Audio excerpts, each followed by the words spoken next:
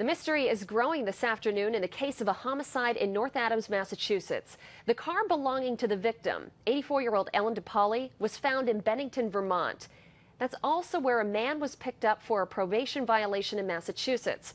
Matt Markham joining us live now in Bennington. Matt, what can you tell us?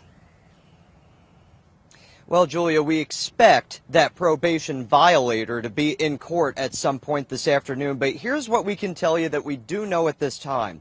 An arrest has been made regarding that fugitive from Massachusetts. Also, the vehicle registered to 84-year-old Ellen DePaoli was found in Bennington, Vermont last night. We also know that police from Massachusetts and Bennington, Vermont were investigating a residence at Main and Valentine in Bennington last night. We're going to show you some video from when we were here at that time.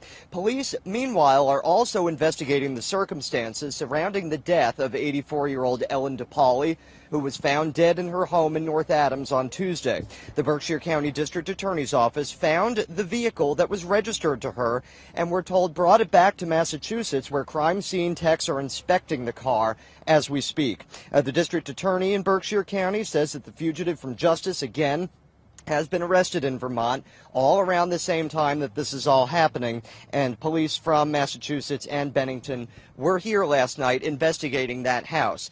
There is no official word. There's been a lack of a lot of official word on this homicide investigation since it all started, but there is no official word, at least at this point, that these incidents are connected, although a lot of people are asking questions that maybe they are. The subject, again, of that parole arrest is expected to be in court here in Bennington this afternoon, and we will be here for that appearance. Reporting live in Bennington, Vermont, Matt Markham, CBS 6 News.